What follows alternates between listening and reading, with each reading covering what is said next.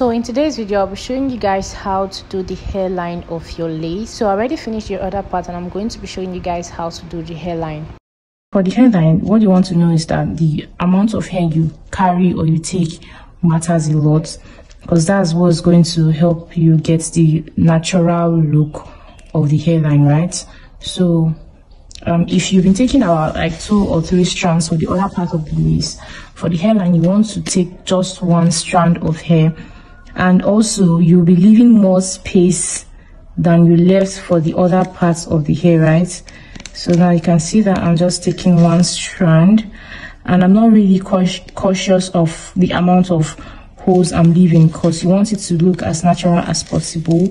So it depends on how light or how dense you want the hairline to be. For some persons, they would like the very light hairline, especially when you're using the HD lace to ventilate.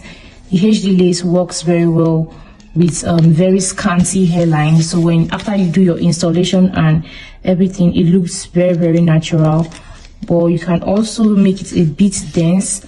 So let me just give you guys like an idea on how much space you can leave to give the hairline a very natural look.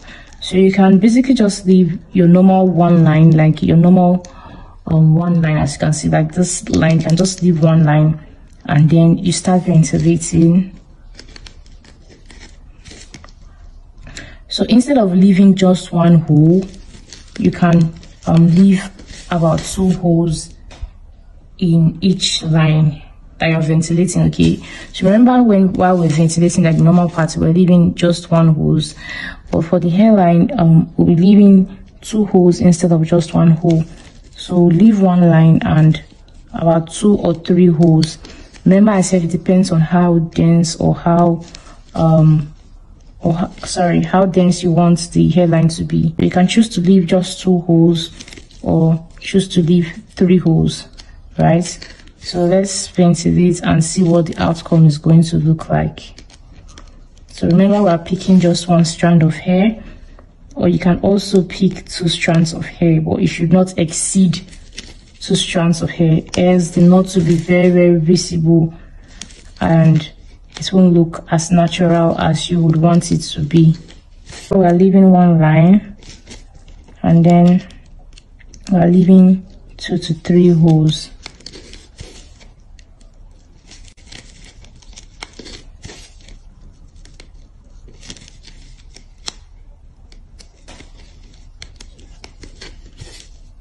So remember, leave 1 line and leave 2 to 3 holes.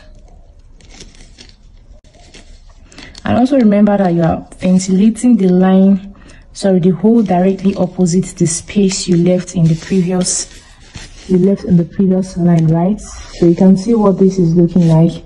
So I'm just going to continue like this. You leave 1 line, then you leave 2 to 3 holes, and then you pick 1 to 2 strands of hair. So I'm just going to continue with this method and then come back to show you guys what the finished result looks like. So guys, this is what the lace is looking like on the skin. You can see how natural the hairline looks.